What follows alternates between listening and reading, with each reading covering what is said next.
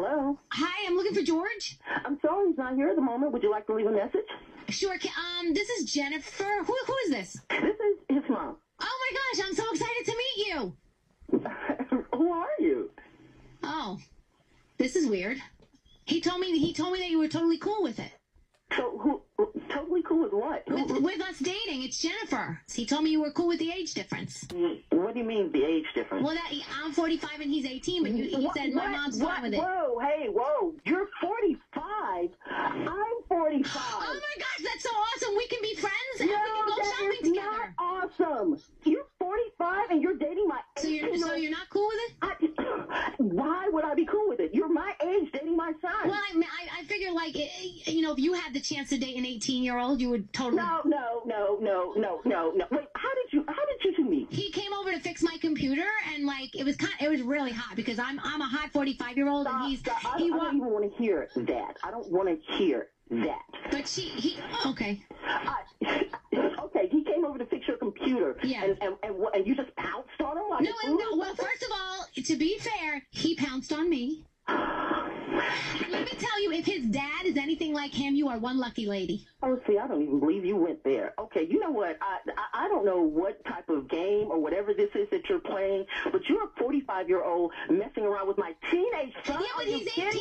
He's legal. He's legal. He's 18. He is a teenager, and you are my age. But he's old enough to make his own decisions. You can't find someone your age? I can find someone my age, but they're not like an 18-year-old boy. You're right. They're not like an 18-year-old boy. So there you go. Now you understand. Really?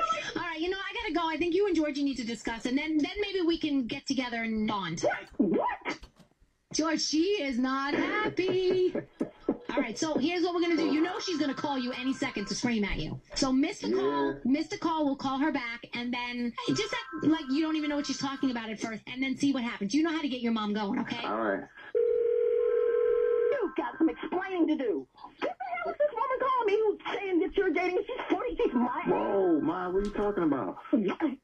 Some 45-year-old woman calls me and says you are dating. You two are dating. Are you kidding me?